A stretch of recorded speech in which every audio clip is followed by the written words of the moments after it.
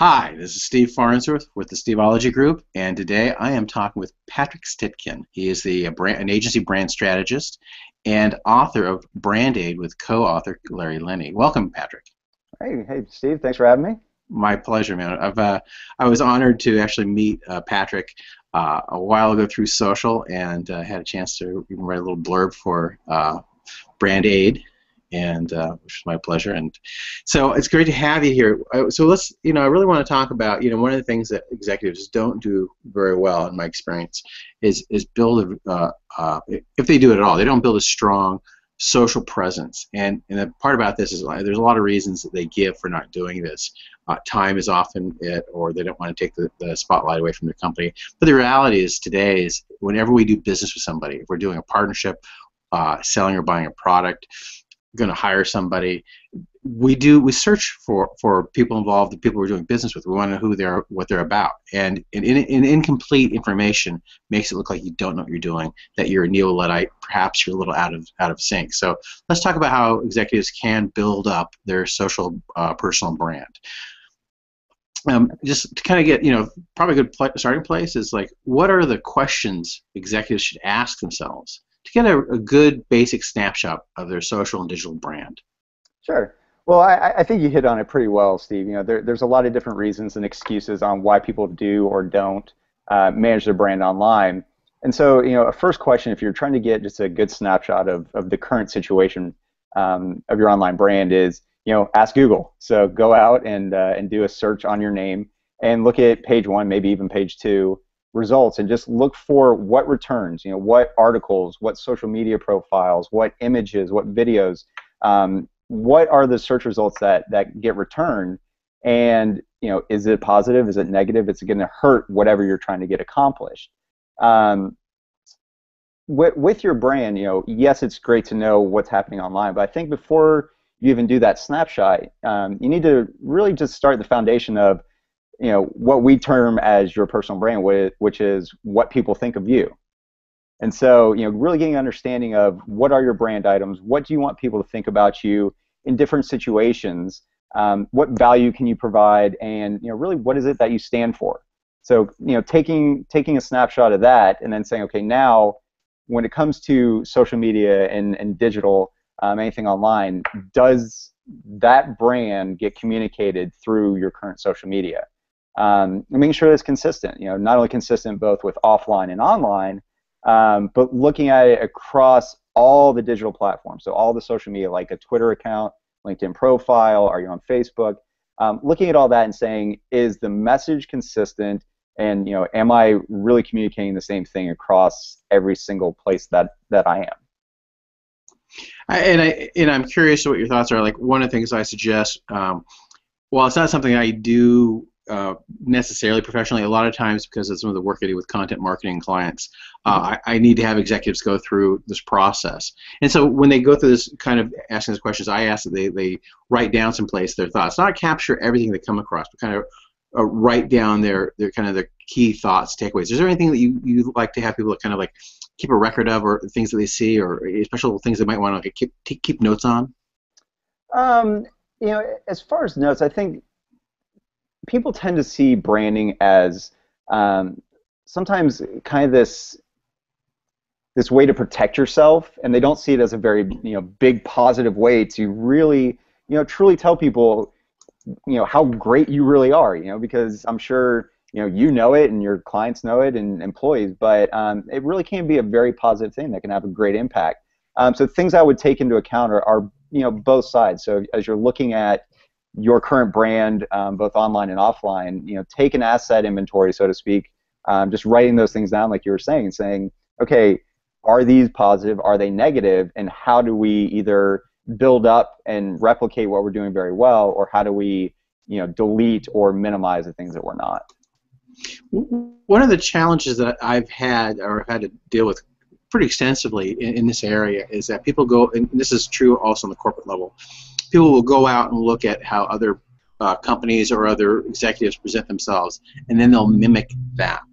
And I think that's a great danger, because most people do a really crap job of what they're doing, and they're just mimicking others. And so I always have to, the way I kind of address it as like, are you just me too? Me too also, or do you have a unique proposition? And that's a harder idea to get across. How could you tell people when they're looking through different profiles to get ideas about how they might want to present themselves? Is there some advice or guidance you give them to kind of like to notice those certain things and just go, oh, that's just regular marketing crap, corporate speak? It really is a hard thing to teach people, because you're right.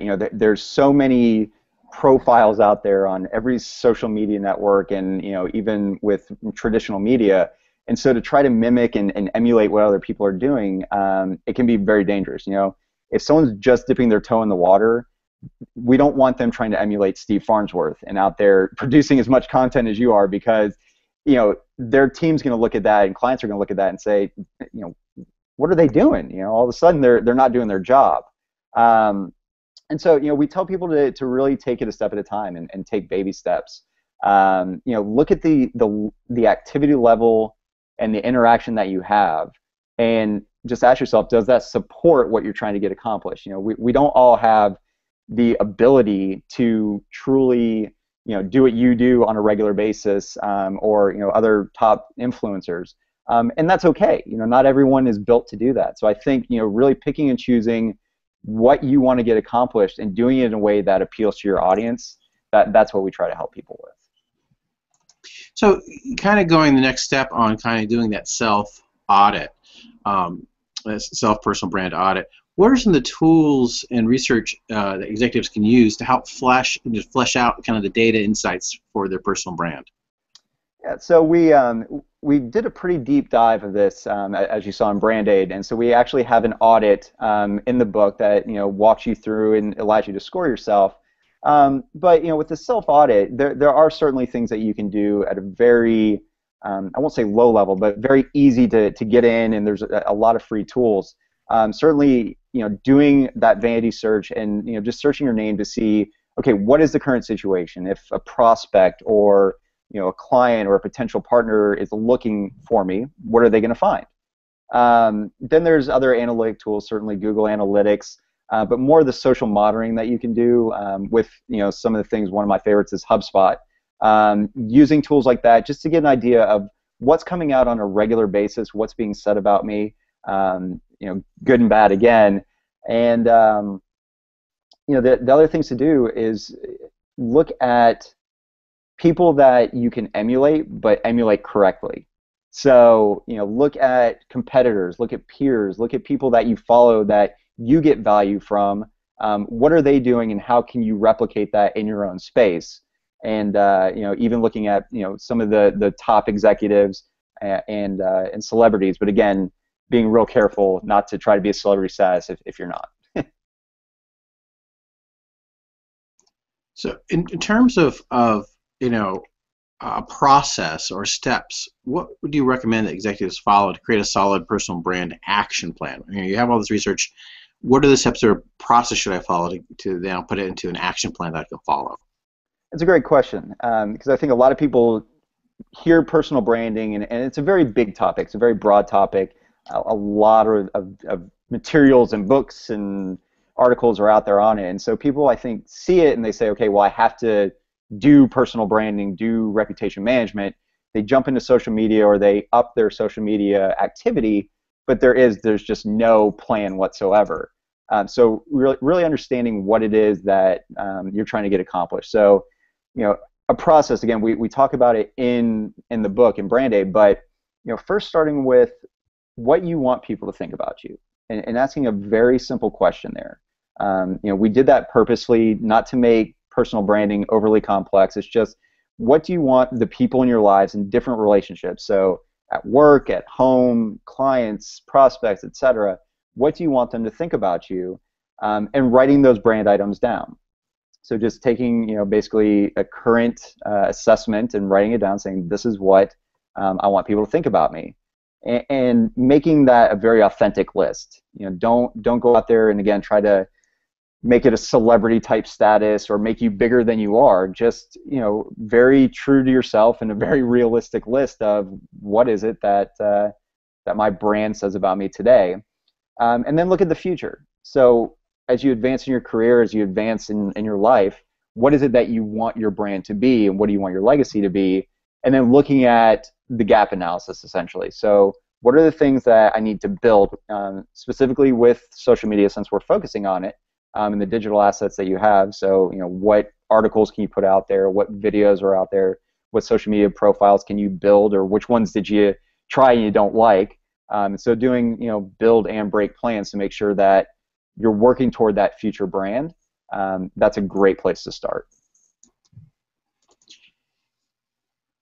So, something I hear a great deal, and I expect you to too, is exactly as you say. Hey, I don't really need personal branding. I don't have a personal brand. It's not for me. How do you respond to that?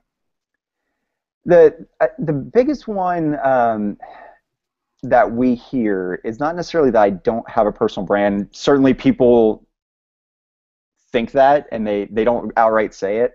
But the one thing that we hear pretty directly is, something along the lines of, well, you can't find me. I don't do social media. You Google my name, nothing comes up. And our answer is always the same. That is your brand. If you can't be found in today's world, it says you're outdated, you're old school. It doesn't matter your age. It just shows that you've at some point decided, I'm not going to keep up with the world, with the way that the world interacts. We actually have a story about it in the intro in the book, and a guy actually came up to Larry and said that exact thing. You can't find me, and Larry went through and gave him a little bit of an education on how that's not a great strategy. But your brand certainly precedes you. It's the way of the world today, with the speed and amount of information that's out there. Your brand precedes you. One of the best stories I can tell you about that is one from Larry Linne, the co-author on the book. He was at his daughter's soccer game one day, and Larry, if you see him out, he's dressed like a normal guy. He's in sweats and a t-shirt, and he's out there. And one of the soccer moms was standing next to Larry, and she said, "So, what do you do?" And Larry admits he just wasn't really in the mood to talk that day, so he said, "Oh, I'm a teacher. I teach adults." The lady flipped open her iPad and Googled Larry's name, and she looked at it and she said, "No, you're not. You're an author, and you're this." And so within a few minutes or a few seconds, his brand was very clearly communicated. And so if she hadn't found something, it would have been a very different message. You have, I think, a great little question you ask, and it's like, you talk about, do you need a personal brand? And there's a question that you ask in the book, and it's can't remember what it was. It's something about, if you can answer the question, insert name. What was that question? Yeah, if anyone can answer the question, what do you think about Steve? You have a brand. And it's just about what people think about you. It's not an overly complex thing. There's certainly complex elements in it, but if people have a feeling about you, and from the interactions and the experiences that they have with you, you have a personal brand. And so you can be very reactive and let people dictate it, or you can be purposeful in the way that you interact, you communicate, you present yourself offline and online. And there's a huge opportunity in that. Excuse me. I think one of the things, and not to be doom and gloom, I think we've hit the this gong a few times, but I regularly come across people, friends and friends of friends, who I meet who poo-pooed managing the personal brand for years, and now they're so far behind that they can't get work or they can't move forward. And it's one of those things. It's so much easier just to start spending a little bit of time right now working on it. But a lot of folks, there are a lot of executives who say, I don't have time to do this. I'm already in a real busy life, and so what are your, when someone says, I'm too busy to manage a personal brand, what kinds of tools or advice do you have that for them to help manage the personal brand in their current situation? Yeah, just with social media as a general topic, taking personal branding out of it, it can be very overwhelming. There's so many places that someone could be, and I think people look at social media and personal branding as just way too broad of a topic, and they try to do everything at once, and they look at that and say, I can't do everything, so I'm going to do nothing. And that's, that's a really bad place to be. The advice up front that I typically give people is, not everyone has the skill, the time, or even the technology, wherewithal or ability to be a top social media influencer like a Steve Farnsworth. It takes a very special person to do that. I'm certainly not one. But what we tell people is, you don't have to be out there all day every day managing it the way that the best of the best do. It's not realistic. You don't have to let it consume you. You just have to be good at what you're trying to get accomplished. And so to really boil it down for them, we say, look, it's just like the country club mentality. Years ago, if you were a sales guy, a top executive, you wanted to go where the influencers were. So you went to a country club, you went to a chamber event, et cetera, et cetera, et cetera. And now that's done, 1,000 times faster, 1,000 times easier, and more rapidly online. And so it's the same thing with social media. Go where your target, your influencers are, and interact there. You don't have to go everywhere. If you're not trying to target, millennials, there's probably no need for you to have an Instagram account. So just really you need to pick and choose where you want to be, and have a plan and stay consistent. I think a lot of people try to, when you look at the three buckets you could go in, is fast, faster, fastest. I think most people try to go fastest. Start with fast. Just go in and do something once a day, maybe twice a day. Just whatever works for you. And look at the people that you're trying to connect with. How often are they out there, and try to maybe mimic that, so you're not over communicating, but you're not under communicating. And the other thing is, use automation. Use HubSpot. Use Hootsuite. Use a lot of these free tools that can help you automate. Because I know you're not tweeting probably at 3 a.m. in the morning, California time, but sometimes tweets go out. So I think having the understanding of the platform, having an understanding of how automation can help you, it can really get someone up and running, managing their brand, communicating effectively without spending, an entire day's worth of work trying to figure out social media. I'm also a big fan of Hootsuite, and also I use Buffer a lot too, which are great tools. And I pay for a professional version of Hootsuite, but the free version is great, and the free version of Buffer is great too. So, in terms of consistency, how important is being consistent across the places where your name shows up? And what when you talk about consistency, what should I be looking for as an executive in those different places where my name shows up in those digital outposts? Yeah, the consistency, it's really the name of the game. Once you've established what it is you want to get communicated with your brand, that has to be consistent. You can't, for example, with us, if we want people to see us as thought leaders in the marketing and digital and social media space, but you go to our Facebook, our Twitter, our LinkedIn profile, or wherever we are, and all we're talking about is triathlon or cool reading glasses, it's going to be there's going to be a breakdown in the message that you're sending. And so you really need to look at it as, wherever I am, I need to be essentially beating that same drum across platforms. And the easiest way to do it is pull up your browser, open up tabs, and pull up every account that you have. Look at the profile picture, look at the cover picture, look at the description, and then look at the posts that you're putting out there. Is this consistent with what you want? And is there a breakdown? Is one very professional and one 100% personal? That would be a bad thing. So just making sure that the true you, who exists in the world, both professionally and personally, is communicated out there. So one of the things one of the things that you advise is not to use, not to necessarily go and mimic somebody who's top in the field. They shouldn't necessarily go to Bill Gates' Twitter profile and copy what he's doing, or somebody like that. And so, can you give a couple examples, like 3 social profiles that you think do, a mid-sized business for executives that do a really nice job, kind of striking that balance of like being interesting, not being me too, and being a good place, at least to give you a sense of quality? Yeah. I think we'd all like to be the Richard Branson, sitting on Necker Island, kite surfing and doing whatever he does.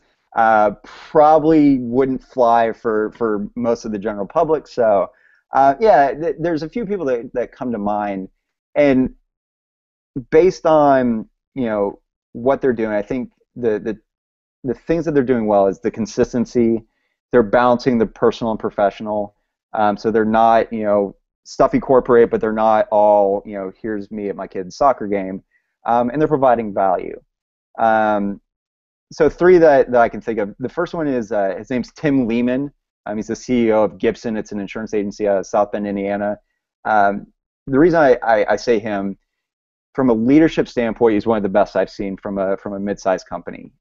He saw the value in personal branding, the value in the agency, insurance agency, pretty archaic industry. That's what they're known for. But he saw the value in doing social media, content marketing, and he led the charge. Instead of saying, okay, marketing department and Patrick, you guys go do this for me and we'll hope for the best. He took charge. And so he writes a blog every single week that establishes thought leadership. And he's done it for, it's over a year now, which is fantastic. He's done it every week. He promotes it correctly, and what you're seeing is not only is the agency getting value from it because Tim's out there providing really remarkable content, but visits are going up and all that other good stuff. But now other key executives and other client-facing personnel, all of a sudden you're seeing more people showing up on not only just having accounts on LinkedIn and Twitter, but they're active and they're providing value. So from a leadership standpoint, he's fantastic. Another one would be Jonathan Spiro. He's the CEO of In-House Physicians up in Illinois. And again, just they're more of more of a progressive market, I'd say. But again, he's leading the charge, and he's very authentic in what he does. He's a really smart guy. He's a doctor. He's got his own company. So from a value creation standpoint, he's doing a great job. And he's a guy that he is too busy to do it. So he certainly enlists our help. He does some automation stuff that we're providing for him. But he's putting some really great stuff out there.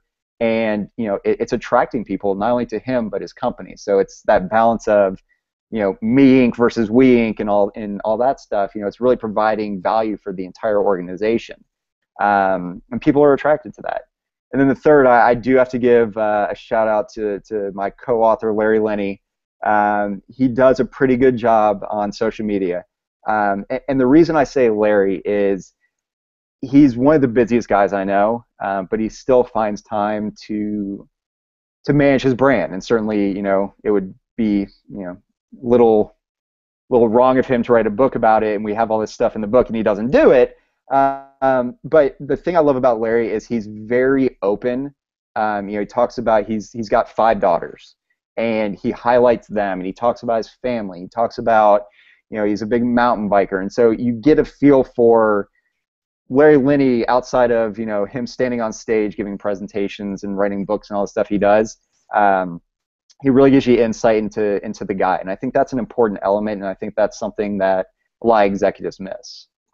Yeah, it's actually really a great point. Maybe you could talk. Can you talk? I mean, I think you hit a couple of the things, but a lot of people really debate about how much personal stuff to share, and it's a good question to be unsure about, in the sense that you don't want to too much skew your brand, but you kind of talked about Larry kind of weaving these parts into his existing brand identity, weaving them in. Can you talk about maybe some things that he does that seem to strike a good balance? Yeah, doing that? He's done what we teach in the book. So he's established his brand, and some of the things that he wants to portray in all of his communications are discipline and family values, and so he weaves those in, and he's also very good at understanding the intricacies and the nuances of the platforms that he's on. So he does pictures on Facebook, and he retweets things on Twitter, and he provides value on LinkedIn. And so with discipline, he shows that he does these huge top level mountain bike races. And so he's not out there saying I'm a disciplined, healthy individual. But when people see that he does the Leadville 100, that's a testament.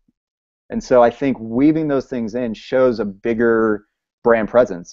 Back to what I was saying early, not emulating Richard Branson, but Richard Branson does a very good job of balancing the two. And I think um, if any mid-sized to large company executive is watching this, that's something they can take from a celebrity status, is really weaving in and letting people see, because there can't be a disconnect between professional Patrick and personal Patrick. It really needs to be the person that you are, and certainly my work life is very much involved, a part of me.